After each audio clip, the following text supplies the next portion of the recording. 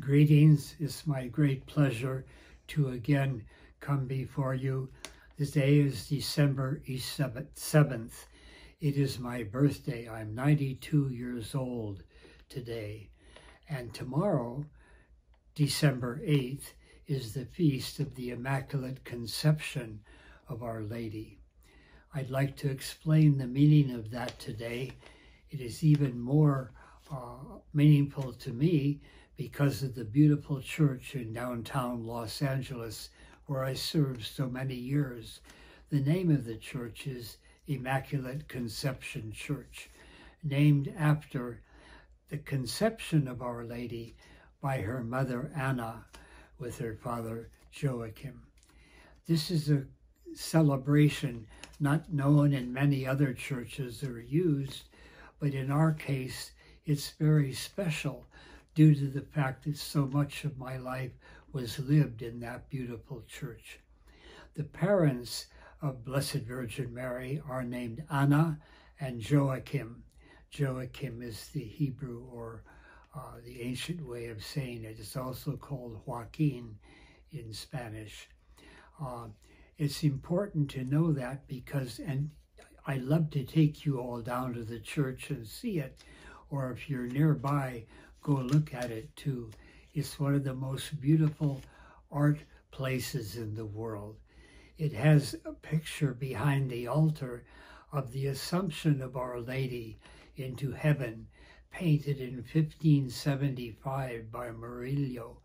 It also has, to the left of the altar, one of the few examples of Anna, the mother of Blessed Virgin Mary. And it shows Anna with Mary here to this side of her, and she's holding the Bible, and she's saying, Mary, I want you to study this. That's so interesting because it's as if the Holy Spirit is teaching her to prepare Mary for the fact that she will be the mother of Jesus, the second person of the Trinity, our Savior. And she is the one who will have so many sufferings as well as joys. She will be there at the cross when he's being crucified. And she and the Apostle John are with her. And one of Jesus' last 7 words are, Mary, behold your son, behold your child, and John, behold your mother. And he said this not just to John, but to all of us. All of us. Look at Mary. She's your spiritual mother. She's the one who will look after you and your family and always be with you. But this very rare occasion, the Immaculate Conception, which is observed once a year, December 8th, just a few days before Christmas, the birth of our Lord, is put there so we understand that God chose Mary, but he also chose beautiful parents for her, a father and a mother who would bring her up with deep faith.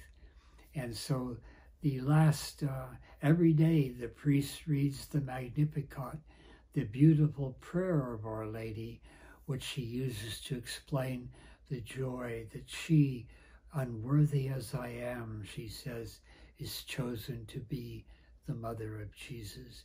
So thank you very much, and let us all be peaceful and celebrate tomorrow the birth of Our Lady, who will be the mother of Jesus. Thank you.